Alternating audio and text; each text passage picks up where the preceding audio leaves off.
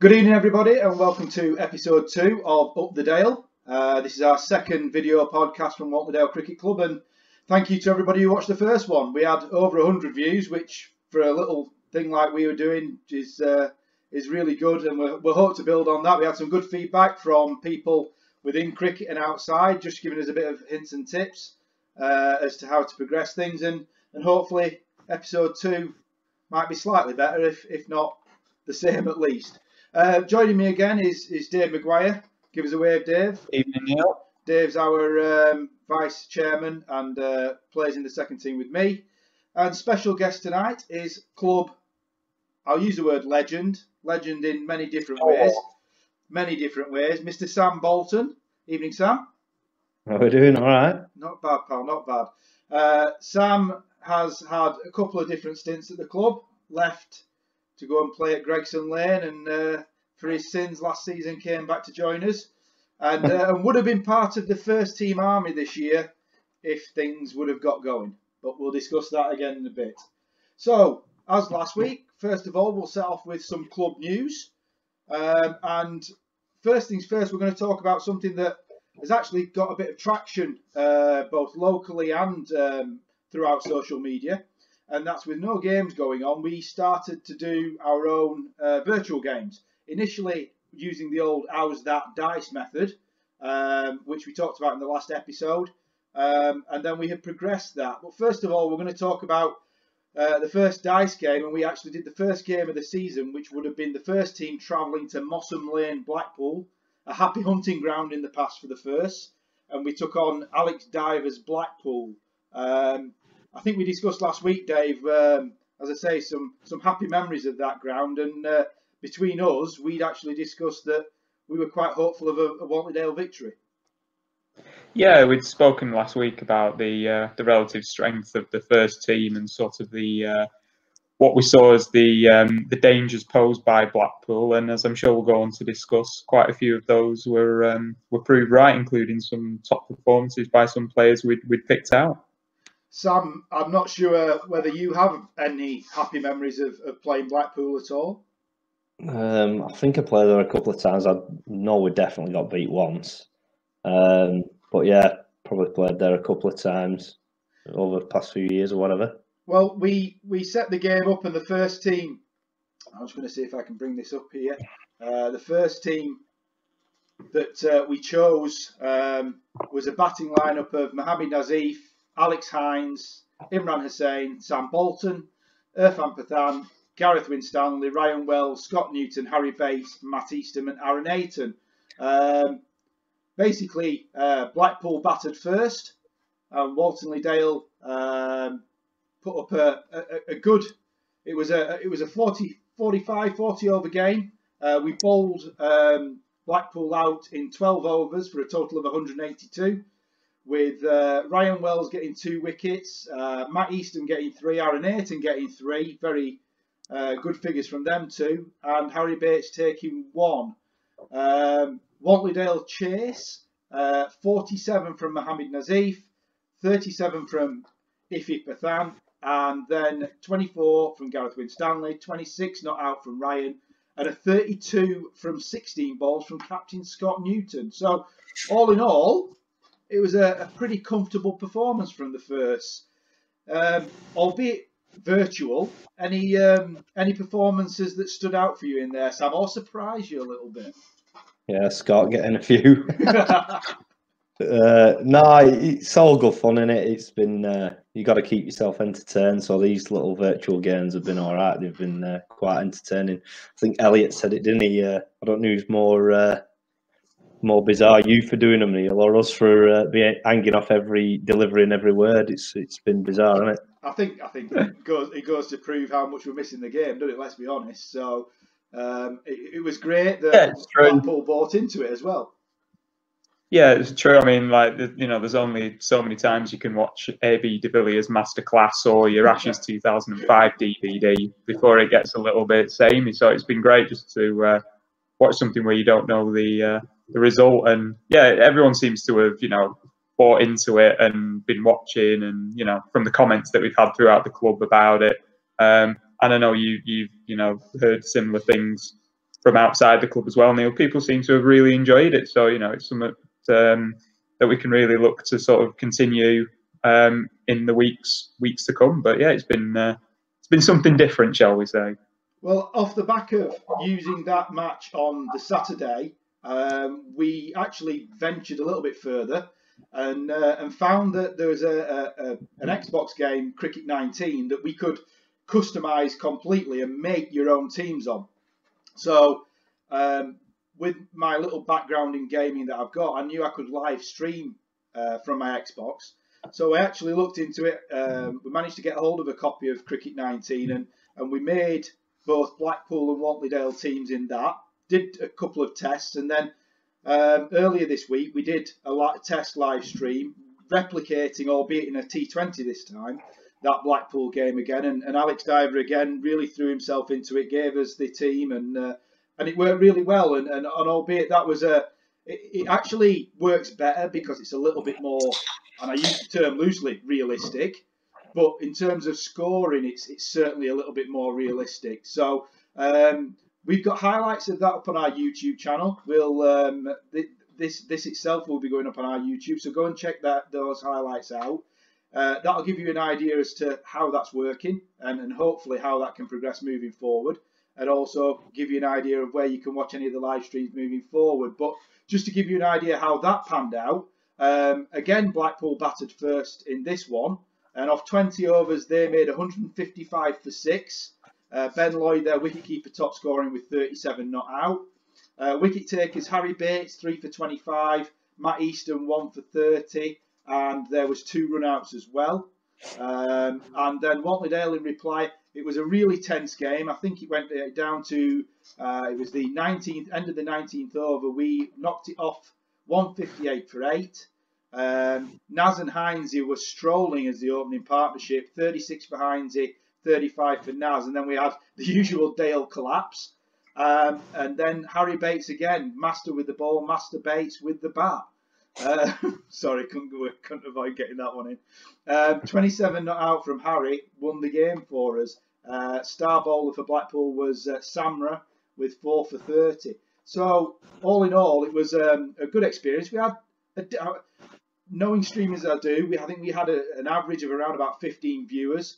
I've got to say it doesn't sound huge numbers, but it's really not that bad. And I know a lot of the guys in our WhatsApp group, as Dave mentioned previously, were hanging off every word and waiting to see what was coming in. So hopefully we can progress that. The idea of what we're going to do is have, we had the first team last Saturday, we're going to have the second team coming up this Saturday. The third week will be the third team who were due to play BAC Preston in their third week, and then we'll rotate it back round to the first. So, I mean, from you guys, anything that, I know, as I say, it's only virtual, but anything that you guys might want to see come from this in terms of how the teams progress, and do you think the realism will come through? Do you think that people will get the runs that you would expect, Dave? Can you improve the umpiring? Because I got a run on me.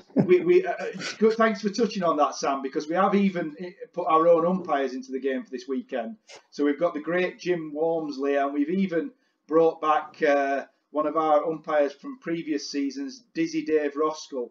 So we've got our own 2 umpires, but yeah, I mean, I believe you watched it, Dave.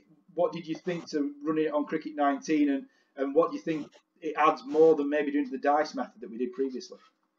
I think it's just a bit more interactive, isn't it? People can just sit and watch it on the laptop or the phone or whatever it is, and it feels just that bit more realistic. And watching the game, I was quite pleased to see Harry Bates lead the team and get them over the line, and quite a recovery for Harry from winning last year's Duck Award to getting a match-winning knock with the bat in the first game of the season, albeit by virtual means. But yeah, it was really good. It was certainly a novelty, and like I say, better than just watching continuous repeats on the TV. And from the comments that you got from the stream as well, there was clearly some interest around from other people watching. Yeah, Sam, anything to add yourself from you? I know you were watching quite relentlessly. I ended up starting not really watching it. I had telly on it, on my phone, and then after about 10 overs, I thought, "Could be a good game this." So I started watching it a bit closely. But no, it's draws you in, doesn't it? Draws you in. It does. It's a bit of fun. It's good. You got to embrace it. It's a difficult time for everybody in it. So any sort of, I mean, obviously we would be into second week of cricket, wouldn't we? So any sort of cricket is or any sport, anything to take you from the strains of what this situation is. It's pretty good in it. So I enjoyed it. So I know you were a little bit dejected at one point, Sam, weren't you? Where the overthrows came in and Mr. Newton didn't make an effort to get up to the stumps, did he? No, I had my perfect game. I had bowled like a drain, a few overthrows, got about 7-wicket bat, and paid me £12, and on I went. Very, very realistic, all things told, Sam, weren't it? That's the one, mate, and a run decision as well. And a run decision, absolutely. Really bad LBW decision, absolutely. The only thing we haven't managed to do is wangle that really bad box of yours into the game yet. We'll have to see whether we can adapt some equipment a little bit more, and we'll get that in there. But yeah, we'll touch on the further Cricket 19 matches coming up at the end, where we touch on some match information. But just move on, having a bit of a laugh there, but just moving on to something a little bit more important from our point of view as a club, in terms of supporting sponsors and sponsors supporting us at this time of year. Now, obviously, we have a few key sponsors. Our main sponsor is Stonehouse Homes, estate agent, who are our main kit sponsor and club sponsor. We have Brig and Barrel, which is a small micro pub, which you can see on my top there, our main training kit sponsor. Brig and Barrel was going to be our watering hole this year. Unfortunately, that's now been taken away from us for the foreseeable future. And we've also got one of our main sponsors, Hosemaster. So those guys have been really important to us. And Dave's mentioned that we're trying to support them in different ways and with different services that some of those guys are offering, Dave. Yeah, absolutely. I mean, obviously, as you've said, these guys are supporting us. So in these difficult times, we've tried to do what we can and support them. For example, Brig and Barrel have been doing deliveries of beers and wines. So I know some club members have taken advantage of that and got some orders. And similarly, our friends at Beer Brothers as well have done likewise. And again, members of the club have been, helping them out and getting deliveries from them. So, as Sam said, it's difficult at these, in this current climate and the pandemic that's ongoing. But, where we can, we are trying to support our sponsors as well as they've supported us last season and hopefully in the future. One of the sponsors I'd like to mention, I know we've looked at it internally, we tried to put it out on social media, is Linda's Precision Engineering. One of our players, Andy Shorrock, works for those guys. They're one of our sleeve sponsors on the playing shirt. And those guys have been switching their products up and have actually manufactured some face visors for NHS and key workers. And that was wonderful to see. They put a really nice video out that we shared on social media of the hard work that those guys have been putting in at this time. And we'd just like to say a big thanks to Lindhurst for their hard work and their efforts in doing that. So well done, Lindhurst. Absolutely. We're just moving on now to something we touched on last week. We'll just be quite brief on this, but it's also a little bit of a good news story. The ground in general, we've seen a lot of pictures of different grounds throughout the country and the hard work that groundsmen are putting in. And while the weather's been great, a lot of the groundsmen have been making all the grounds around the country looking superb at this moment in time. And ours is no exception in that. Mick Berry has been putting a lot of hard work in going down, taking Milo the dog down, and we've seen some pictures for over the last couple of weeks of the ground looking absolutely superb. And whilst we can't play, it's great, and I'm sure Sam, you'll echo those. And in terms of your history at the club, you've been at the club longer than me and Dave have. The ground probably has never looked as good as it is doing now. Actually, strangely enough. No, it's a shame really that Mick's obviously putting a lot of time and effort in. Ground looks a picture on it, but unfortunately nobody's going to be able to play on it. But it's a situation where, what do? Do you leave it and it might be a medal by June, July, or do you keep it up? And we're fortunate we got Mick's time and efforts. You know, he's prepared to do it, and it's not a thankless task because everybody gets thanks for doing it. But it's something that takes a lot of commitment to do, and obviously Mick's prepared to do it. It looks brilliant, but unfortunately, we don't know when we're going to be able to play on it, whether it be this season or not. It's a shame, isn't it? It does. It really breaks the heart to see it like that. I was down there yesterday, and it was, it was looking an absolute picture. And it certainly didn't look or feel like a first or second week of the season type wicket and outfield. It was absolutely brilliant, and it's just such a shame, as we've all said, and I'm sure everybody in local league cricket feels the same. It's just such a shame we can't get out there at the minute, but it's in a great condition. It allows people in the local area to go and walk along the outfield and just use that space to exercise and things like that. As I said, I was down there yesterday as part of my walk yesterday, and it's just nice to get out and enjoy that little bit of outdoors and just that space, really. So yeah, every credit to Mick and his team. Yeah, I think as you said, Dave, for this time of year, I think the weather has helped enormously, and we've all been down at the Wrekin at different grounds at this time of the season, and it's not been quite so warm and not quite so pleasant. So it's more Wellington boot weather. Well, as I say, I mean, the start of the season for the last couple of years has been quite nice, but at least we can look out of our back gardens and actually see nice weather and not see rain. So at least we can take solace from that. So yeah, but well done to Mick Berry. Hope he continues, and he's doing a sterling job. So well done, Mick.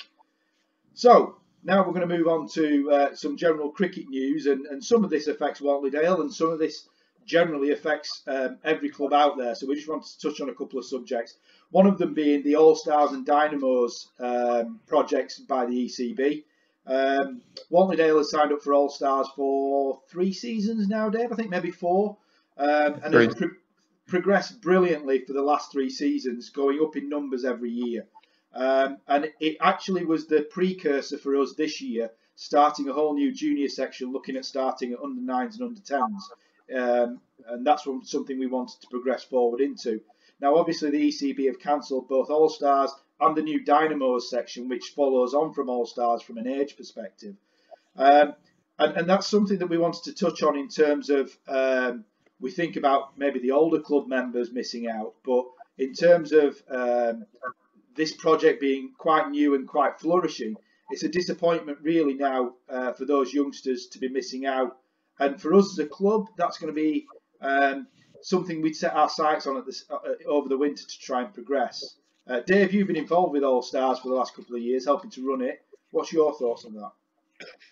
Yeah, it's just, as you said, it's such a shame. I mean, just thinking back to last year, and we had all the, the highs of England winning the World Cup, and I remember going down to the All Stars following winning the World Cup, and all these kids were talking about Joss Butler and Ben Stokes, and it was just incredible to see that all these young kids had actually sort of engaged with the game and the sport, and we're really excited about practicing it. And it just feels, obviously there's nothing that can be done about it, but it feels such a shame that these boys and girls won't have the opportunity this summer to build on that interest and that sort of newly found love for the game and sort of take that forward. And I just hope that they don't drift off into other sports or other pastimes, or that interest doesn't wane, and that cricket will still be there for them when we're through this current situation. But as you said, it's we've been really happy with the way it's gone so far down at Whately-Dale, and I know that the numbers across Lancashire and the country have been really positive. So I just hope it's something that picks up and continues on that upward curve once we get back underway. Sam, you've got young children yourself, and you've been involved in the sport for a long time.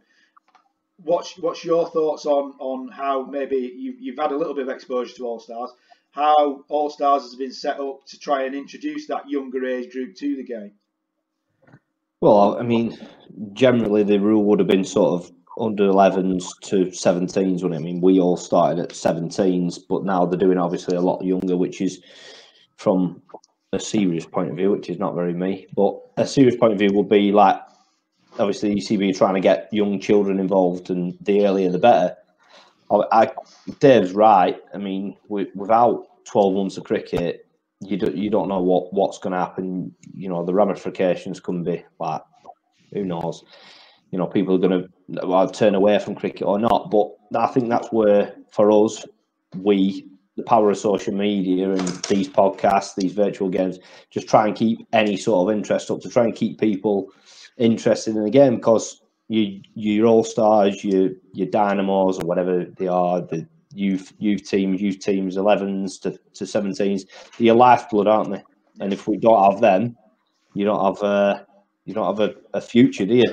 So it's important that we try and keep some sort of interest going. But unfortunately, every sport's in the same boat, aren't they? Absolutely. I mean, you know, I know the ECB have been trying to get a lot of interest in All-Stars in terms of sending drills out to the youngsters, because they have all had their equipment that they all get as part of signing up for All-Stars. So I know the ECB are trying drastically to keep some sort of activity going there. And, you know, from our point of view, for those that don't know, who might be watching the podcast and wonder, you know, what our junior situation is at Walton Dale, it's always been an incredibly difficult. We touched on recruitment last week and how difficult it is for senior recruitment for us. But from a junior perspective, we face the same problems. We've got a lot of clubs locally that are thriving at a junior level and have, to be fair to them clubs, a really good basis already set up. So we do struggle, but we've got to say that All Stars has been a real catalyst for us to really looking to build that junior section again. So yeah, we are feeling it, as every club will do. But you know, hopefully, as and when we start up again, we can use that basis to really kick on with the under 9s, under 10s, to really sort of be a recurring set of players to come through a junior section and really build that for the future. As Sam says, those kids coming through that setup will ultimately provide the senior players for Walton Dale moving forward. Yeah, that's exactly it, isn't it? You know, they're the potential players at the club in 10, 15, hopefully 20 years' time. So if we can, you know, keep them interested, keep them involved in All-Stars and Dynamos now, then, you know, you hope it pays off, you know, in years to come. So as we've been discussing, a lot of things are making us feel a little bit down this time, considering that we're not playing much cricket. So I don't want to go on too much of a downer, but one of the serious things we did want to talk about, which is affecting a lot of clubs at the moment, is literally the difficulties from a financial aspect and a logistical aspect that a lot of clubs are suffering here. So one of the things that, as the ECB have been sending out about financial support, but from our contacts with other clubs, certainly around the local area, Dave, we're seeing a lot of the bigger clubs potentially struggling financially off the back of this. And it's going to be difficult for certain clubs to really come back strong in terms of facilities and the livelihood of the clubs really after this.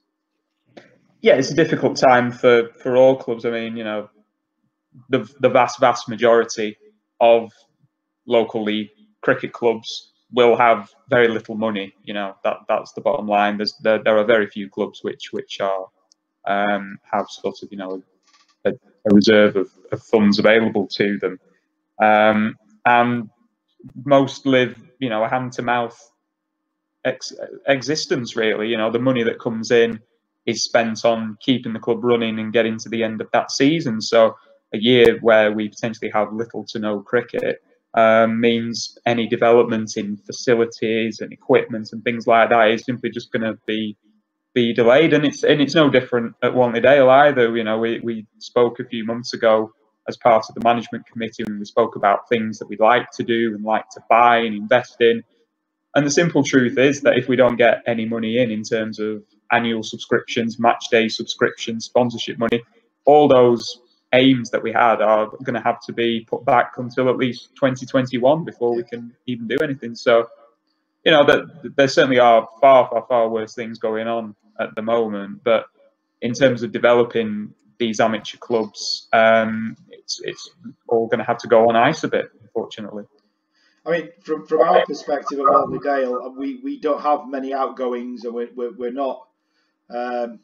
We've never been an affluent club, and I think Sam, you'll concur with that. We've never been a club that have overspent on things, and I think from that point of view, we've discussed it as a committee.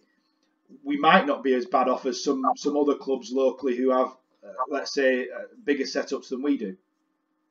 No, I think because we are, like Dave said, we're hand to mouth, aren't we? And we always sort of have been. We don't have many overheads. But when you look at the balance sheets projected for this season, a high number of money that we're going to miss. But fortunately, if you want to say this is fortunate time, it's not. Fortunately, we don't have to outlay anything on the other way. Yeah. So, but like Dave said, for us, if you want to invest and progress or buy a new piece of equipment, it ain't going to happen. And we don't know when it is going. You know, it's not anybody's fault, but we'd love to have a time and a date. Say, right, you're going to start on this particular date, and then we can work towards it. Yeah. But unfortunately, we can't project what is invisible, isn't it? You know, it's difficult. And like I say, I've been at Whaley Dale forever and a day, and we've always sort of struggled financially. And at this time, we're not struggling. But if you ask our treasurer Gareth, he'd probably be more concerned than most of us. So yeah, it's hard. It is hard. It's a shame as well, because obviously we've had, you know, in the past 5 years, we've developed and invested the ground, and we've got a new score box, we've bought new rollers, we've bought new mowers, we've got new covers, we've assisted with some drainage work. So, you know, we've tried to get involved in improving the facilities and the equipment that we have. And it just feels that, you know, that momentum is potentially just going to stall for these possibly next 12 months. I say, if there was a target, say they said, I don't know, August the 20th, you can play 6 fixtures, everybody be keen, and you could do what you could to get everybody pushing towards that day. You know, friendlies are not going to happen, but you know, nets, whatever, you could fundraise. But at the moment, we just can't do anything as a club to even bring any sort of income in. It's apart from, you know, the football card, the cricket cards, as you would. You know, that's the only thing we can do. Winter nets were going great, and they just got cut short just like that, didn't they? So yeah. It's difficult, and for a little club like ours, it's not worrying, because I think we'll be all right. But it's difficult, isn't it? Well, I think in a way you've both touched on things there that tie in with what we've discussed previously. You know, I think sponsor money was something that we're seriously going to be short of during 2020 now, because the season almost encourages more sponsors to be available. But retaining those links, as we've talked about earlier, with people who have been loyal to us in the past, and just showing them a little bit of loyalty back in these hard times, I'm sure it'll go a long way over the next 12 months for those guys to carry on supporting us. And as Sam touched on there, we are trying to find little ways of creating a little bit of both interest and a little bit of money coming in within the club with the cricket cards. And we're constantly talking about little ways that we can just do fun fundraisers that both have that fun element and also the potential to offer a little bit of income as well. And you know, we're never going to ask anybody to outlay big money at this time. It's not the thing to do. But if we can create a bit of interest and create a little bit of money, then I think little things like we've been doing with the cricket cards are key, just to keep that going. And yeah, we'll see how we go. But I think, yeah, luckily we're not going to suffer too much. So lastly, we're just going to move on to some match news. We finish with some match news. If like Sam says, hopefully we get to the end of this, towards the end of the season, we do get to play some games, and the podcast's still going at that point. Then hopefully we'll be covering real matches at this point. But we're just going to touch on a couple of things here. First of all, the second match of the Cricket 19 that we're going to have a look at, which is going to be the second team. And the second week of Palace Shield fixtures, the second team would have been travelling to Tarleton, a club that we've played a lot over the last couple of years, with some success and some losses as well. But the second team played a Cricket 19 fixture against our third team recently, and unfortunately lost to the third team. So not great preparation for the second team, but pretty par for the course, to be fair. Dave, I'm sure you'll remember the last time we travelled to Tarleton last year. I do. A very unexpected result, but yeah, give us your recollection of that in a brief recollection. I seem to remember we turned up with 10 players for the start of the game. I think we had one of our players, Tom Gregson, was travelling from Blackpool and managed to get stuck in traffic, and we ended up fielding first. And I seem to remember we bowled Tarleton out for, was it around 61? 63, I think. 63, and we had Aitzaz got, was it 6 for 18, something like that, and he was just swinging it round corners for his entire spell. You know, it looked really difficult to face. And then myself and Anis went out to sort of chase down the target, and it was an Anis batting masterclass. Really, he got 50 plus of those 64 to win. I think it was a magnificent 3 not out, something like that, and standard really for me. And Anis won the match with a magnificent straight 6 straight into the sight screens. Yeah, they just had those sight screens installed that week, double width sight screens, and they look pristine. And yeah, I think Anis needed 6 to get his 50. Yeah, I think and they brought the spinner on just for 1 over. And Anis danced down the track, and I can remember putting my head in my hands saying, no, just don't throw it away now, Anis, expecting him to just walk past it. And he just launched it straight back over the bowler's head, straight into the middle of the sight screen, and put a nice hole in it. Yeah. So it was something to watch from 22 yards away. It was a batting masterclass compared to myself at the other end, who was batting by numbers. It was something to see. Something Sam will be quite familiar with is a first team slip up. And actually, the first team had let Aitzaz drop down to the seconds that week, Sam, and Aitzaz proceeded to get 6 for 18 off 15 overs, whilst I think the first team toiled, and we were just rubbing our hands together that they'd allowed Aitzaz to come down. So I do recall Tarleton got revenge over us in our home fixture, the return fixture last season. So it's always a pretty even game against Tarleton, actually. We've got 2 very evenly matched teams, so I expect this to be no different. So we'll see how that goes on Saturday, and that'll be at 1:30 again, as per any normal Palace Shield start time. And we'll put the link to that in the description below the video, so you can tune in and watch the live stream on Cricket 19 of Whately seconds versus Tarleton seconds. Now, we're just going to finish with another game that we're going to do, which will be a bit of an invitational game, and something that Sam has been discussing at length in the WhatsApp group. We're going to do a Legends game. We're going to do, I think how we're going to do this is an older Whately Legends versus sort of newer Whately Legends in the form of, let's say, around our 2015 championship winning side. But Sam, you love reminiscing with the likes of Gareth and Naz about the good old days of the Chorley League. And so what's your thoughts on the potential makeup of some of the guys who might get in that older Legends team? Well, Nick Dawson's not playing in either. No, I think we can leave Nick out of both of them. He's back just to play in the Legends game. No, I do. It's good, isn't it? You've got to reminisce on old times. It's what club cricket, club sports about, in it, you know. So some of these lads I started in 2000 with Whately, and Gareth and Naz, they become part of your life, don't they? And Gaias and what have you. So it's good to reminisce on some old games and old times, and we've been beaten or won or had a good season, had a bad season. It's all good. So yeah. Well, it was interesting listening to Naz. We could come up with some names like the great Alan Rigby. He was one of the record batters, and the current batting award is named after Alan at the club. So I'm sure Alan would automatically walk into the older Legends team. No longer with us, unfortunately. Somebody who is very, very much with us, and we see every week during the season normally, is the great Gavin Turner, our president, one of the great all-time Chorley League bowlers.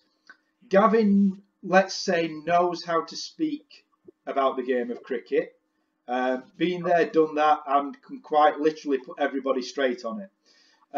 So absolutely, I think Gavin would be captain of that Legends team. And but some of the other names that Naz and G have been mentioning, I've got to say, I don't know an awful lot about them.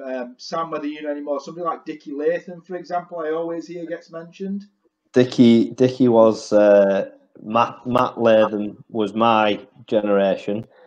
Dickie was his dad, so that would have been sort of early 90s, but a bit before my time. But yeah, Dickie was part of, I think, Naz and Gareth's era, if you would, the great good old days. Excellent. Well, as I say, that we're going to put two Legends teams. Just on Gavin, I played in his last season. His last ever game was a cup final at Darwin. He couldn't run. Can't walk now, but he couldn't run then. And I was batting with him and what have you. And we're playing Chorley St James, I think, or Whitley Woods, one or two. I can't remember. We're playing in a final, and he must have got about 8, few nicks off, whatever. But yeah, that was his last ever season. I think he might have been captain or whatever, but he took a specky catch at slip. But yeah, he was good value, Gav. But he likes to blow his own trumpet, doesn't he? So he's got to be in. He's got to be captain. I can only imagine, Sam, what it must have been like playing in a team with Gavin. It must have been a hell of an experience. Horrendous. But yeah, we're going to have. I'd have been about sort of 14, and if you got out, you got it both barrels.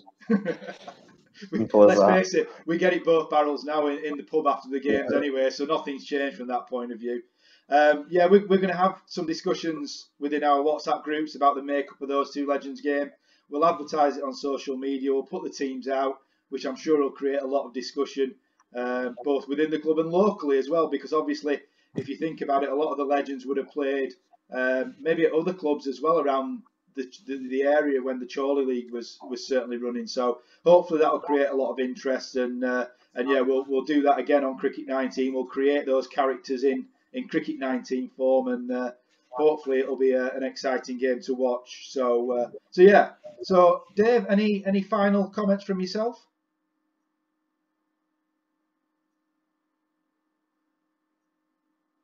Stay safe, and yeah, we'll see you all around again soon. So yeah. Any last comments from yourself? I know you came on in place of first team captain Scott Newton tonight, stepping into the breach. Any comments from yourself as a final goodbye? No, Scott stitched me up. He's on next week, I believe, isn't he, Scott? We'll have him on any time. No, he is on next week. No, it's just good to keep in contact with people, in it. You know, the WhatsApp groups, social media. If we didn't have them, there would be no cricket club, would there? You know, if you wouldn't see each other, you wouldn't communicate with each other, you wouldn't be able to keep in contact, and that's the sort of stuff at this unfortunate, difficult time. You know, we've all know or lost people through this coronavirus and stuff. So I think it's just good to keep people, you know, informed, or keep people, you know, interactive with each other. It's the very least we can do, and it's a shame that we have to do it this way. And we shouldn't be preparing for a game Saturday or whatever, talking about probably me getting a lack of runs or having a look at my box or whatever. But yeah, we just got to keep things ticking over for as long as it's going to be. It's hard, isn't it? Well, thanks for coming on, Sam. Appreciate it. And in future, we're going to have other special guests, as Sam says. Hopefully get Scott on and talk about other first team matters. But again, thanks for watching, everyone. Really appreciate it. Thanks for watching Up the Dale, and we'll see you again soon. See you soon.